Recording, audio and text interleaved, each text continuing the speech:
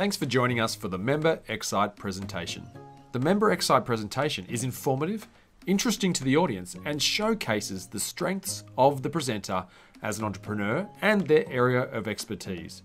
It's not a sales pitch, it's a 10-minute educational and insightful exploration into what they do. And of course, it's exciting.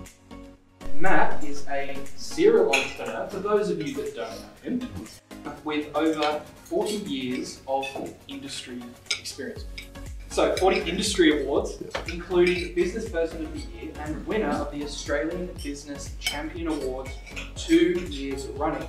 Over the past decade, Matt has founded and grown a dozen 6- and 7-figure businesses, generating over $100 million in revenue, and runs the fastest growing business networking organisation in Australia, New Zealand, and now the US. So this is really something that's created, there's no original idea, right? So everything that's created these days, it's off the back of something else. Some wisdom that somebody else has had, so standing on the shoulders of giants, or some lessons, experience, and learning that you've had in life. So this is a combination of both those things. I've been really blessed to have spent some time with some amazing people. And by spending that time with those people, I've learned an amazing amount of stuff. But also, I've had the great privilege of having owned a number of different businesses over the past 18 years. I proved myself back because I'm thinking, what is he, 21, 22? But yes, 18 years I've owned a number of different businesses, from professional services, hospitality, retail, all different things. In that time, through learning and through putting into place all this stuff, I've generated over $100 million worth of sales in those businesses. It'd be nice if that was the profit I was announcing there at the end of it. But what I've learned is that if you implement this stuff here, this drives profit as well. So here, just a quick poll. Who's been in business for at least 12 months? Raise your hand for me. Excellent. Congratulations. That's most of us here. Congratulations, you guys will pass.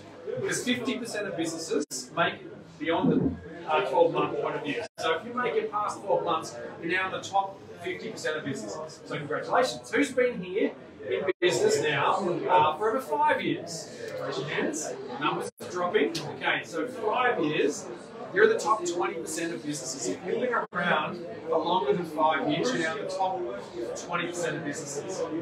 Now, who's been here longer than 10 years? Raise your hands. Veterans? Yeah, so the numbers are dwindling. And that's because, who can have a guess? Tell me, who thinks, what percentage of people? 90. So 90% fail, you're saying? So 10% succeeding? It's less than that. 4%. So only 4% of businesses make it to 10 years. Pretty sobering statistic, right? It's really interesting too. You look at that from the US, you look at that from New Zealand, Australia, it's all very similar. So you've got to ask yourself a question. What are you doing different? Are you following the pack? Or are you doing what the 4% are doing? Are you doing something different in your business that's going to help you be successful?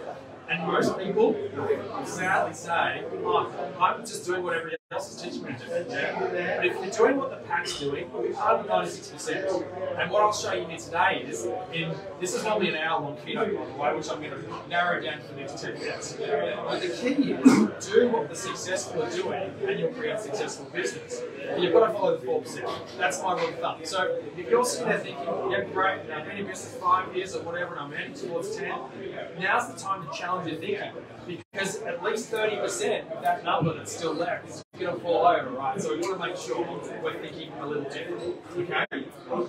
Excellent. Now I always say, if you just get one thing out of any presentation, you've got your gold, yeah? You don't need to have a whole paradigm shift about the way you're thinking. If you pick up one gold nugget in every presentation you listen to, you'll be a richer man or a person for doing so. So think about every time you get in a room like this and someone does an xCite presentation, you've got to be looking for that one nugget of gold that you can take away from it as well. So I guarantee you there'll be at least one of those today. So I've got 7 P's that will help you be successful in your business and build great value into your business. I'm going to headline most of them. I'll go a little bit deeper into one or two. But the first and most important thing that you need to be thinking about in your business as a business owner, who can tell me, is, starts with P, profit. Very good, Sue. So the most important thing you should be thinking about in your business is profit. Now, a lot of you, and many of us in Australia especially, it seems to be different in the US, but similar to Australia and New Zealand. When we talk about profit, people kind of go, oh, well, I'm not in business for the profit. I'm in business to change the world and make a difference. And I have all these philanthropic ideas about what I want to do. Yeah? Guess what you need to be able to make those dreams possible? Profit. You need a successful, profitable business. Now, the accountant group, they'll support you on this. They'll say that the number one reason your business exists is profit. In fact, that's the definition of business, right? To generate a profit. Yeah? It's not to make a loss, it's not to break even, it's to make a profit. Yeah? And to generate as much profit as possible. Yeah? And once you're generating profit, the great thing about generating profit is it builds the opportunities for you to do the things you want to do, to make the difference you want to make. Yeah? So if you've got these amazing philanthropic ideas about the way you want to change your local community or change the world, you can do it with the money you're generating in your profit. You don't want to be spending money you don't have to do it. You want to be spending money you're generating as profit to do it. Now, here's where typically, and Matt's going to laugh at me because he picked me up on this before as well, being an accountant for years, that most accountants disagree with this next statement. Because, you know, we're taught in high school, in university, in every textbook about a basic accounting equation that says that if you look at the profit and loss statement, it says income, excellent, $2. Now you think, great, so the rest of it fantastic. That's right. So the profit and loss statement says that income minus expenses equals profit, right? Don't write it down because it's wrong. Yeah? That's what the 96% of people think here. Yeah? It's not. So income minus expenses equals profit. Most businesses that think that way and run their business that way end up with no profit or a loss at the end. They spend money they don't have. Yeah? What we want to be thinking about is income minus profit equals expenses. Then we're spending what we've got left. We take out the essential profit first, out of our business, out of our cash, and then we spend what's left. It's much easier to spend what's left because you know what you've got to spend. Whereas if you spend it first before you take out the essentials, you won't actually have any left for the profit at the end. Yeah, all the essentials at the end. So income minus profit. Take your profit first. Now, I'd love to have coined this, but unfortunately a guy got in before me named Michael McCallowitz. He wrote a book called Profit First, and it's guided the way I've run my businesses for many years, and it's fantastic. The book's called Profit First. The gentleman's called Michael McCallowitz. If you just Google Michael Motorbike or Mike Motorbike, it brings up all the same stuff, right? It's fantastic. It changes the way you think about your business. If you run your business by the profit first system, you'll have profit left over. Yeah? So profit first. That's the first P. Income minus profit equals expenses. Okay. Number two, the next thing we need to do in our business to create exceptional value is to think about our planning. So the next P is planning.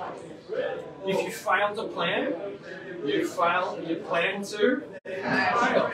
Yeah. So essentially, if you're not planning in your business, you're going to set yourself up for failure. Because it's like getting in the car, going somewhere where you don't know where you're going, but not using Siri to guide you along the way there and just going, oh, I hope I get there. Yeah? It doesn't work. Even now, I use Siri to guide me to places where I know I'm going because Siri's going to get me there the fastest possible way to avoid the most number of pitfalls, the most, avoid the traffic jams, lots of stuff.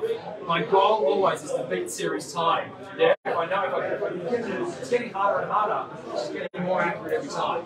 And this is what planning does. It sets out all the milestones along the way to help you hit your goals. Yeah, if you set some goals, so if you set some goals, if you shoot for the moon and you miss, you still land among the stars. And that's what goal setting is. Take you in the right direction. Even if you're off a little bit, it doesn't matter. You're heading in the right direction. It's really important. So planning. Now, just quickly, planning should take place like this. So every day, we should spend about 2 to 5 minutes planning for our day. We set 3 goals for today. What are 3 things that we need to do today that will take us towards the goals we set for the week? So we do that every day. Every week, we spend about 5 to 10 minutes thinking about the top 3 things we need to do this week to take us towards our monthly goals. Every month, we spend about 15 minutes to half an hour setting 3 goals to take us towards our quarterly goals. And every quarter, we spend about half an hour setting 3 to 5 goals that are going to take us towards our annual goals. And then every year, we're going to spend maybe half an hour to a day. I actually take a day out of my business to set goals for my business for the next year. And I set 3 to 5 things, about 5 things generally, that I'm going to hit this year, my goals for this year. I also spend on that day the same amount of time looking at my 5-year plan. How does this all fit into my 5-year plan? And my 5-year plan is often a mix of personal and business, and then the rest filters from there. If you do that, if you spend some time each week, each day, each week, each month, each quarter, each year, and the 5-year plan that as well, you would be amazed about the value that you drive into your business because you're hitting goals on a regular basis. Yeah, you miss a few, it doesn't matter. It's about having that consistent achievement along the way. Hit a few, you're heading in the right direction. So that's goal setting under planning. The third thing is promotions. P for promotions, that's the marketing of your business. Marketing is like the chairs on a leg. You should have at least 4 out of these 5 pillars in your business for your marketing pillars. Yeah? A chair with 2 legs, what happens to it? It falls over, right? It's like your marketing. So imagine you only have 1 or 2 legs on your marketing pillar, on your marketing chair, and one of them is networking, and one of them is Google, and then Google changes its algorithm overnight. Bang, there goes all your leads. Yeah? What happens if there's a, God forbid, some pandemic that happens and you can no longer meet face to face, yeah? And you're only networking face to face. Yeah, there goes another leg. 2 legs forward, the whole chair's gone, right? You've got no leads coming in. So your marketing has to have at least 4 legs. And those 4, you get 5 here. The first one is presence. And that's your digital presence. You've got to be online in your business. Online is such a great way to build your business because you can scale it. I love online digital marketing. We love online digital marketing, don't we? Yeah. Because we can drive sales by turning up the notch. We can keep cranking it, and we can scale and scale. It's great. So everything we do online is about generating leads, by the way. Yeah, it's not about selling. We're marketing our business online. We're driving through an engagement strategy. We're giving them education, content, everything to help them build their business. So if it's a B2B, you want to give them the 7 tips to this. You want to give them 5 strategies for this. Things that are going to take them in the direction of what you're offering, but you give them to it for free so you can build your list and you can continue to engage them.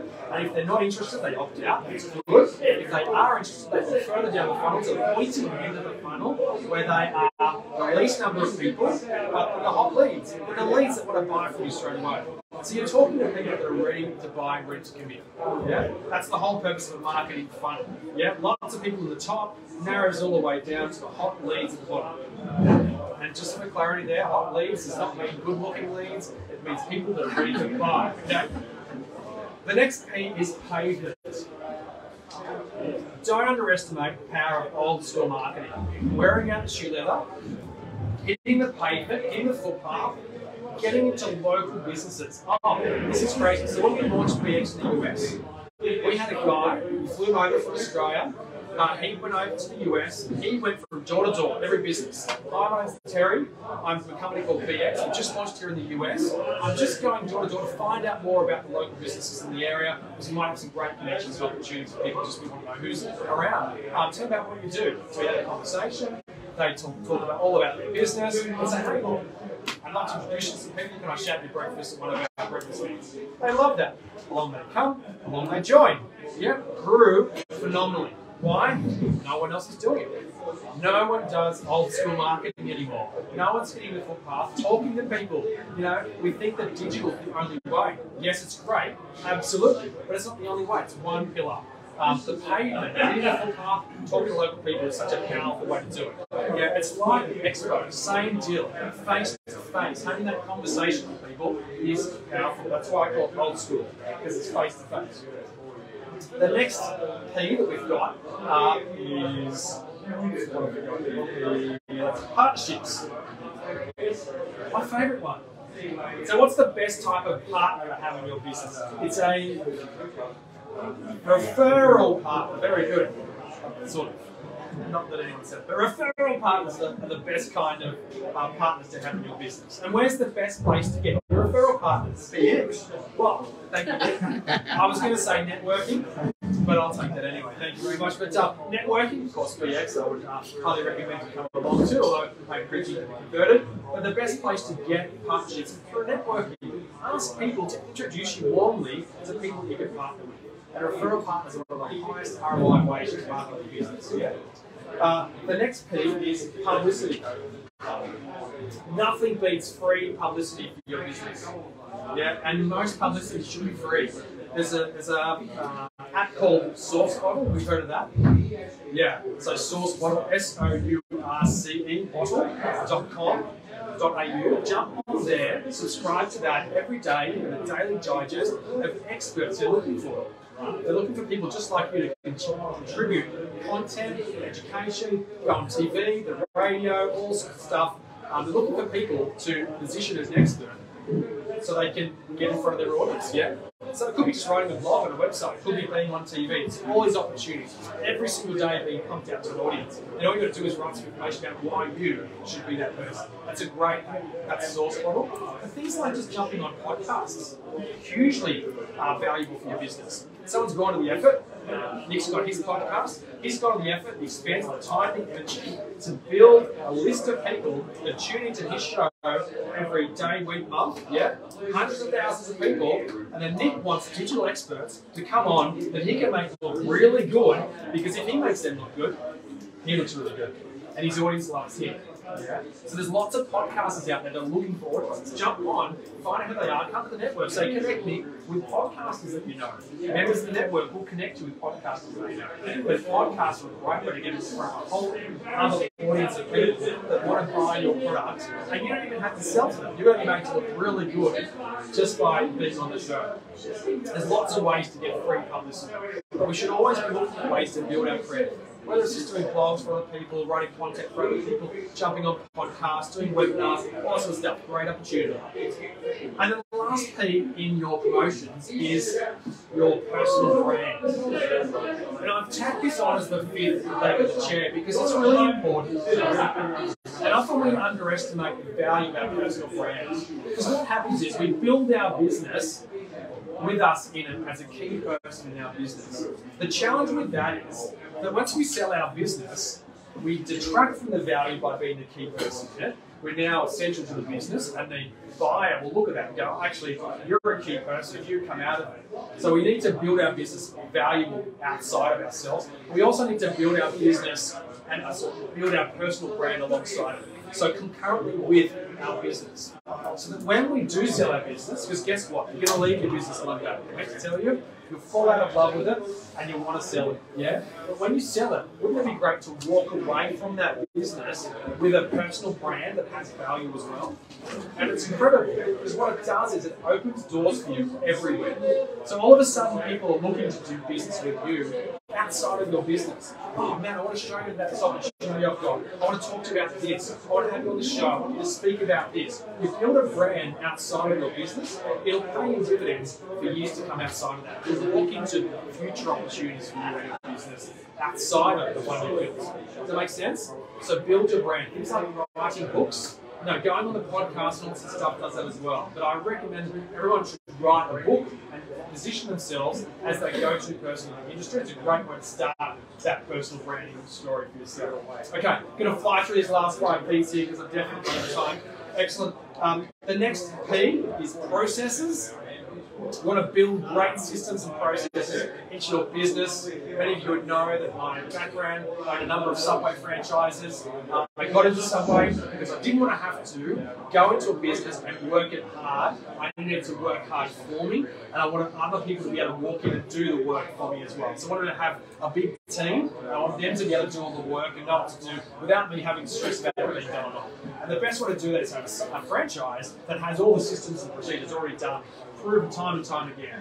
Yeah? So what we want to do for our business is create the same thing. We want to create a franchise model or a systems model of business that's easy to replicate. This adds huge value to your business. But another powerful sort of untold benefit of that is when you start to hire people, now they have a benchmark, an expected standard they can adhere to when they're working for you. Then you can reward them based on performance, that they know what the benchmark is. It's great. They can hit it, they exceed it, and you can reward them based on that. And that creates a whole other sort of momentum for you in your business. So the next P leading from that is people. Once you've got that great framework in your business, people are essential. Yeah. So the people in our organisation, like Lots, we have great people doing what they do really well. Yeah. So the great people sitting in the right seat, on the bus with you, on the journey with you. Because there's no way, if you have the right people on the bus, sitting in the right places on the bus, you can't take that bus somewhere great. And that's what you're trying to achieve in your business. You've got to have the right people. The next P, once you've got great people coming to your organisation, it's time to think about the performance culture of your organisation. And how do you create a performance culture? You have a purpose, you have values, and you have a vision for your business. Your vision tells people where you're going, where you would like to go in your business. Your purpose is your why. Why are you in business? Why are you doing what you're doing? That's the purpose of your business. And the values are like the runway lights that keep you on track, that help people know where to play. They're like the sidelines on a playing field. They help us play by the rules. Really important to all be on the same page with our values as well. That's performance culture. And the last P is passion. Yeah, I did say that to run a successful business, you had to love your business, and one day you would fall out of love with your business. That doesn't happen. So if you're not passionate about what you do, it's time to move on. In fact, you want to be prepared with all this so that when you do fall out of love with it, you can move on easily. Because this stuff builds the value. It's going to allow you to sell that business with a value. So it's really important. I love what I do. I love BX. I love the difference you make in people's lives. I love that we're able to do that not just in Australia now, across the globe. And I just love the people I work with. I love the members that we have across the network, and I love meeting all people every day. And the crazy thing is, I'm an introvert. So I normally in a room of people, I hate doing one-on-one. But in a network like this, I feel that there's a culture of just support, communication, love, and collaboration that really is powerful for a network. So all people just fit in, and I think that's great, and I love it. So you can tell, Oz loves it too. Everyone, anyway, I've got to stop, because Nick's going to be like the silent line up here. Once I get the passion, I can't stop. So thank you very much.